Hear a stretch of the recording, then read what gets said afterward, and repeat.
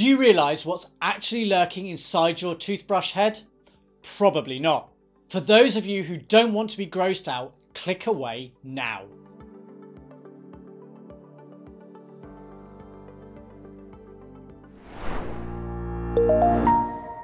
Hey, it's John from electricteeth here. Every now and then, people mention to me about mould and gunk building up inside their toothbrush head. It's something I have been aware of myself for a while, but not spent much time investigating how quickly it forms and how best to remove it. Now I have, and the results are pretty shocking.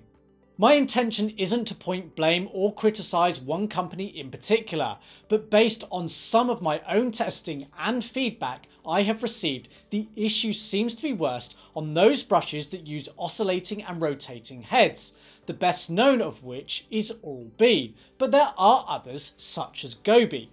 The reason for this seems to be as a result of the multiple holes that exist in the shaft and body of the brush head.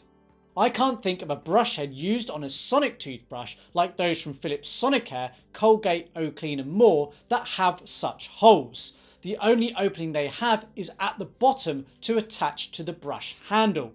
You can get grime inside those heads, but it doesn't appear to be as prevalent. On screen now you will see an unboxing of a brand new Oral-B IO brush head.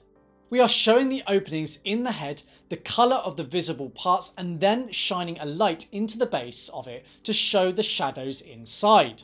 These shadows are created by internal parts of the head and should be considered normal. Note the position of these shadows because later there will be some additional shadowing. Okay, so one last warning: if you don't want to be grossed out, click away now. We are now showing you a brush head that has been in use for about 3 months. This head has been given a quick rinse after almost every use. It has been placed back onto the handle but not clipped into place securely. It has then been allowed to air dry, stood in a toothbrush holder I have by the sink. The head has only then been reconnected properly before each brushing session. I could be wrong, but I suspect this approach is in line with what most other electric toothbrush users would do. As you should be able to see, this looks pretty clean, but certainly not spotless. There are some additional shadows appearing inside the head.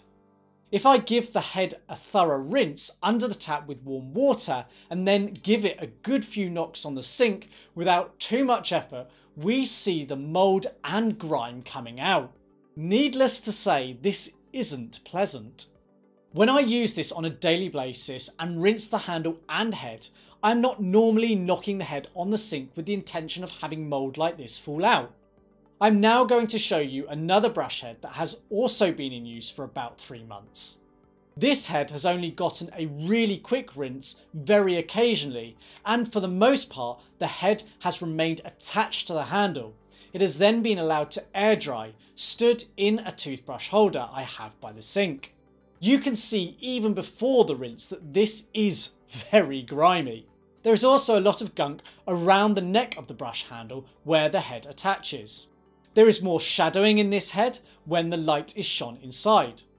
Now, when the head is rinsed and knocked, I think it is safe to say the resulting mess in the sink says it all. Pretty nasty, right? Now, this head was intentionally not cleaned as thoroughly for the purpose of this test, but I wouldn't be surprised if some users are not rinsing their brushes at all post-use. Now let me take this one stage further by cutting open these heads. Bear in mind this is after the thorough rinsing. You can still see lots of grime on the magnetic part inside the head and within the plastic body. I've got to be honest, even though I knew this was an issue, I was a bit shocked. This is by no means a scientifically or clinically accurate test, but I think it gives a good idea of what the results might be should such a test be carried out in a more controlled environment. The user manuals for a toothbrush normally offer cleaning directions. A thorough rinse after each use is usually what is recommended. This cleaning applies to sonic brushes as well as the oscillating and rotating ones. From my testing, this would appear to have meaningful benefit. But the whole issue of mould and cleanliness appears to be a bigger issue for these brush heads with holes in, and I think the IO series handles from Oral-B demonstrates the issue well. When moisture is allowed to get inside the head, it is almost impossible to prevent some sort of build-up entirely. Unless you apply heat or somehow thoroughly dry inside the head, there will always be residual moisture that wants to escape at some point. Some will remain trapped. Assuming the head remains connected to the handle, or placed on top at least, the only escape route is down the handle itself. Fine, this is physics in action. But the problem is exacerbated with the IO models. This is because the top of the brush handle where the head connects has a different attachment design. The gap between the magnet and the outer plastic tube gives a place for the residual moisture in the head to find its way into. Just look at the grime that comes out of the gap when cleaned with an interdental brush. It is the first time I have placed a brush into this gap, but do bear in mind that the top of this handle has been rinsed regularly. Given that this appears to be less of an issue on sonic brushes as there are no holes in the body of the head, I reached out to Oral-B to learn why the holes exist. Their response was: the openings you are referring to are designed to allow the water to flush through the brush head tube and to allow air inside. This venting ensures the brush head dries sufficiently after use and also reduces moisture inside the tube. It is important to always rinse your brush head thoroughly after each use to prevent residue from building up and blocking the openings. This doesn't feel like it really justifies the need for the holes in the first place. Further research would suggest that the water, debris and toothpaste etc. can still seep into the head via the locations where the bristles attach, irrespective of sonic or oscillating design. This is because the heads are not made to be watertight. Thus, the holes in the Oral-B heads give the opportunity to rinse out anything that might have gotten in via these points, but they do too offer greater opportunity for moisture to get in. Failing to rinse can also potentially result in more friction when the head is in motion and less effective in operation. To some extent this affects sonic brushes too, but the mould issue seems to not be anywhere near as bad. There are some comments online as to how and why this grime or mould builds up that align with my own thoughts.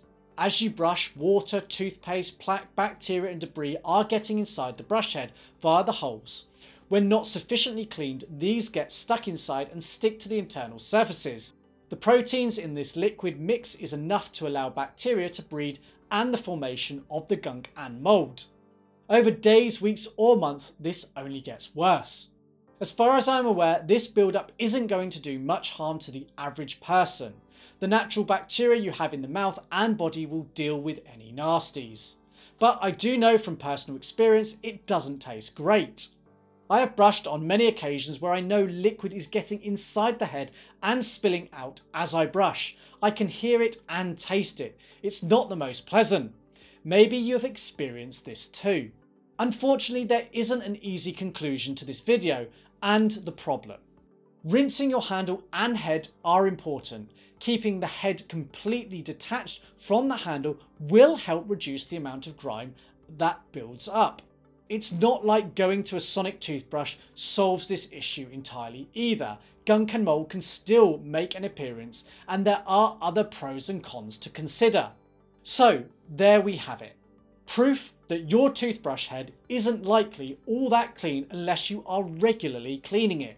It is best to try and rinse the brush head thoroughly after each use. Let the head dry and minimise the chances of it impacting you. If you feel it's about time you clean your toothbrush properly, check out this video. It shows you how.